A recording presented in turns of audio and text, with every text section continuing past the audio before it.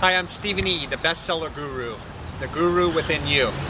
Before I became an author, nothing happened. But now look, I became a #1 best-selling author. Watch this video and see what could happen to your life. Wake up and live the life you love. Wake up and live the life you love. Don't worry about tomorrow's stuff. Go on and live it up. Wake up and live the life you love. I had a weird moment that got me started on my path. In high school, I had signed up for a certain class, and the computer made an error and put me in an acting class. I think acting was sort of like a congenital disease. My parents were both actors. My sister was an actress, and I discovered, I think, in high school that it was something I could do. So my wake-up moment was actually the inspiration of my father's music. And that got me into self-expression, and what better field than acting for self-expression.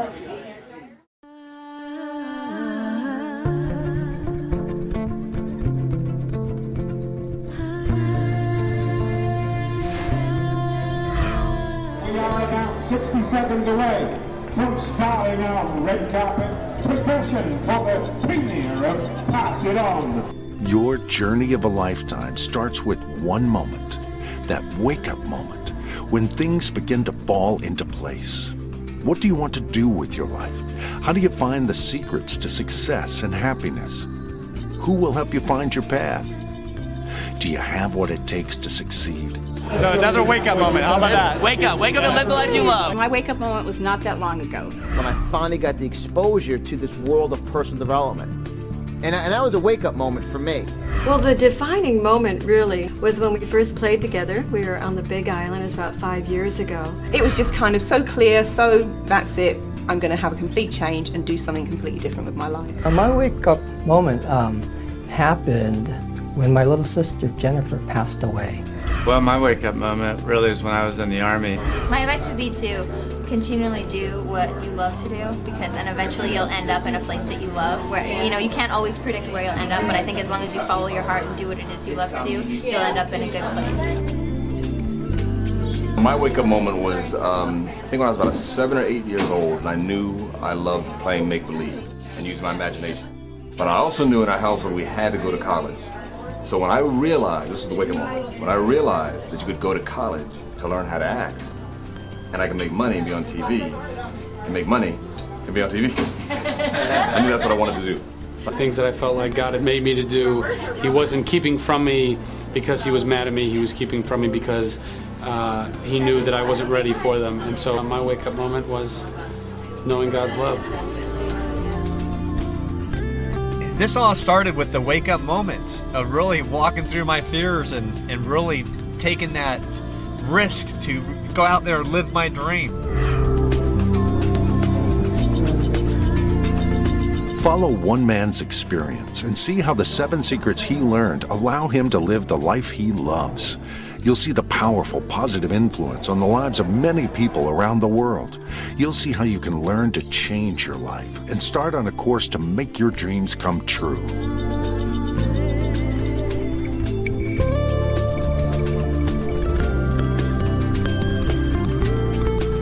One wake-up moment was when I was in my early 30s and my wife left me.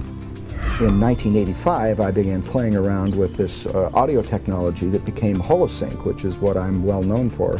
One wake-up moment for me was definitely September 11th, 2001. I saw my sister in a play when I was 9, and I went up to my mom and I said, I think I'd really like to try that. And she said, oh, I think that would be great. I'm not taking you. Your sister can take you. I don't want any part of seeing you get up on that stage and see what happens. And it was Oliver, and I sang for it, and I played Oliver and Oliver, and I remember getting up on that stage and actually feeling very much at home for the first time. The most important wake-up moments have not had to do so much with my career, but more with my personal life. And I would say the biggest wake-up moment for me was probably about 5 or 6 years ago, where I realized a lot of what I'd been doing with my life just wasn't working. And I started asking for help in a different sort of way. So I graduated with a D average, and I got married, at 18, and my wife got pregnant right away, and suddenly one day it hit me that that was my life. I was working in a factory, and I just felt like I was trapped, and I had no way out. And I thought, well, maybe I'll go to college. When I tried to get into college, that D average came into play, and I couldn't get accepted anywhere. And one night I just prayed over it, and I woke up about 3 in the morning, and I heard a voice saying, go downstairs, take the tube out of the TV. And I did. When I took the tube out of the TV, my wife thought it was broken, and we started for the first time to really talk to each other, and I found that she was a great reader, and we just turned our lives around. And I remember sitting in my office talking to my partner, and we both said about the same time, what if we could make our work all about personal growth? My wake-up moment came when I actually saw my name in print on the cover of a book. I'm an ordinary person that was placed in an unordinary experience with the demise of a 17-year marriage when I discovered my husband was married to 2 women simultaneously. I would say a defining moment career-wise would be when I decided to become a marketer rather than just an entrepreneur. In other words, to help other people market, to become a marketing guru. Learn how a wake-up moment can be the beginning of a new life for you. Hear the stories of people who will reveal the secrets that can open the door to your abundance, to joy in your life. Learn how you too can wake up, live the life you love. Just like all the co-authors in the Wake Up, Live the Life You Love book series, you have a story too. We want to hear your story. We all have a story. I don't care if you're 14 years old or 96 years old. Let's hear your story. Go to wakeupmoment.com. We want to hear a story.